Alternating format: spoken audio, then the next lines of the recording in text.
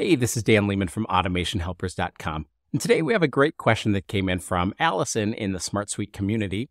And she asks something, and Allison, I'm paraphrasing a little bit here, but she asks, do we have the ability to have blocked tasks which become unblocked based on a dependency? We run a market research company and we have actions that are only available to work on after we have received information from the client.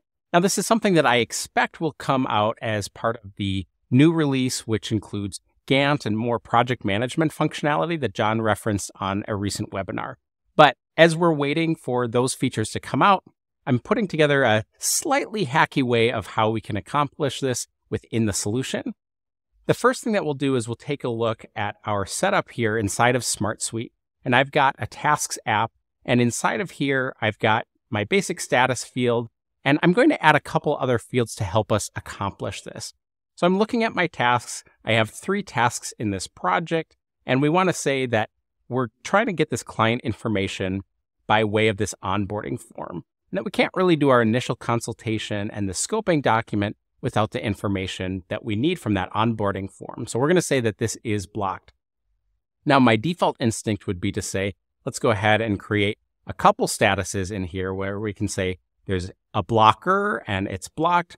But I'll show you why that doesn't fully work in a second, which is why we're creating a couple of additional fields to help us out. One field that we need to create, I called blocked by. You can call it what you want. You might call it dependencies or something like that. If we go to modified field settings, this is really a link to the tasks. So we're on a task and we're linking it to itself to tasks again. And in this case, we don't want to allow linking to multiple records. I know that theoretically tasks could have multiple blockers, but that's going to make it a little bit too complex for this current setup, which is another feature improvement I hope that we'll see here. So go ahead and create that link to the tasks itself. Let's go ahead and add the data that we need into this field. We're saying that these latter 2 tasks are blocked by the first one. Let's go ahead and pull that in. We'll say it's blocked by onboarding form. This one is also blocked by the onboarding form. And here's the situation is that I'm not a huge fan of how this works to have a linked relationship from a record to itself. We would expect that this would be essentially a many-to-one relationship, that we wouldn't see the corresponding other linked records this way because we don't want it to work in this two-way street. We don't want to say that this onboarding form is blocked by these 2 because that's not necessarily true. So I've done this before. I asked for a feature request inside of Canny, and you guys were super helpful. We had 41 people who upvoted this feature request. I'm going to do the same thing here today, which is to ask you to upvote this feature as well. I created this request called Better Support for N-to-One Relationships or Linked Records Between an App and Itself, which is really just what we were talking about. We don't want to actually see the data go both ways when it's related to itself. And there's lots of other use cases for this. If you're doing an account hierarchy, you have parent accounts and children accounts. Maybe you're doing a contact management structure. Who's the boss of who? Anytime that you have a scenario like this, you want to be able to support those relationships between records and tying it to its own record type. So I'll drop a link to this in the video description below if you want to go ahead and upvote that, because I think that'll help out in a lot of different situations.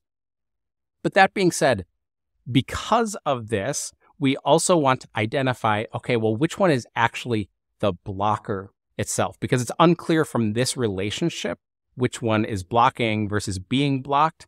And that's okay because we're going to use this second field to help us out as well. So we've got our blocked by, which indicates the record that it's blocked by. And then we're going to call this one out as being the blocker. Now, this is up to you exactly which field that you want to use. But what I did is I chose a yes/no field. And I'll show you why in a moment when we get into our automation. I rendered this as a flag here and color-coded it red so it'd be really nice and visual. And I'm saying that this onboarding form is the blocker for those other 2 tasks. So we're only going to call out the actual blocker itself and not the tasks that are being blocked by it. And we can keep a status for all of them as blocked if that's helpful from a visual standpoint, because really we're waiting on all 3 of those tasks. Now we want to talk about the situation where eventually this task is going to be unblocked, and we want to know that we can start working on these tasks. I think that's really at the heart of the question that Allison asked in that comment. Let's go ahead to our automation. And I've set one up already, an automation for unblocking our tasks. So we want to run this on when a record is updated. That's going to be our trigger. And we're using the tasks app here. And we're saying where is blocker. And this is why I chose this field type as opposed to a status field. Because let me just show, if I had chosen our status, notice how it's only showing us what the current updated value is.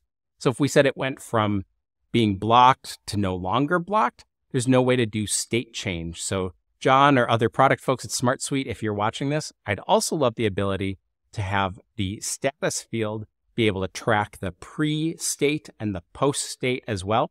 I think there's a lot of applications in terms of business process when we're wondering what we're moving to before and afterwards.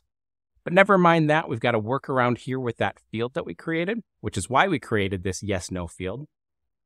And we'll just search for that, our blocker field.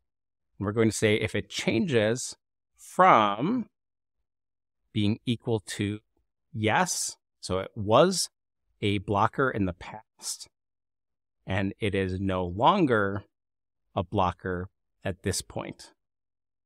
And then from here, we're going to have our actual actions. The first one is going to be to find the records that this corresponds to. So we triggered from our parent record, which was the blocker, and now we need to find those children records, which are the ones that are actually blocked. And in this case, we're going to go to tasks again, and we can just call this find records, that's fine. But the condition is going to be if that blocked by field, now remember that this is our linked record here, and if it contains the title. And if you remember from our other videos, this gives us the ability to look up that triggering record from the title itself. That's what we put in instead of a record ID here. So we've got the fields from the trigger. You'll notice that up at the top. And that's where we would plug in title to be able to find the related records to the one that was blocking it.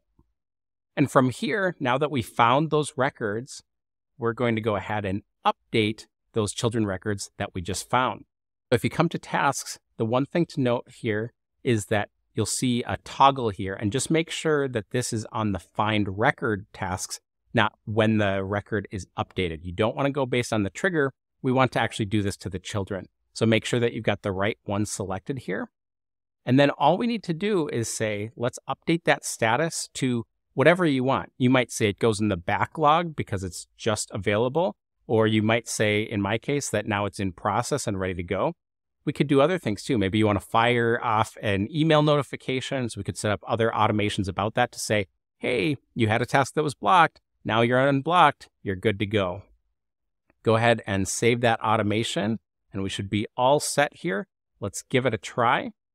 In this case, we are going to have this blocked task go to anything, but it really doesn't matter. This isn't what's running that automation, if you remember. So we could say, oh, good, we're all good to go. I marked this complete. And now the important part to trigger this is I need to unblock that.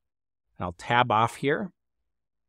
And remember that automation can take just a little bit to trigger, as it's especially doing that find action in the background to find the records.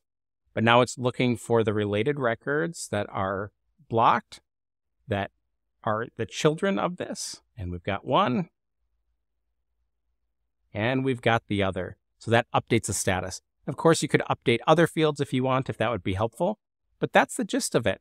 So Allison, I hope this was helpful for you and for the folks out there. Let us know if you have any more project management questions, because this is something we spend a lot of time in, especially with our clients. If you have any questions about your own SmartSuite implementation, feel free to reach out to us at our website, automationhelpers.com, for a free 30-minute consultation.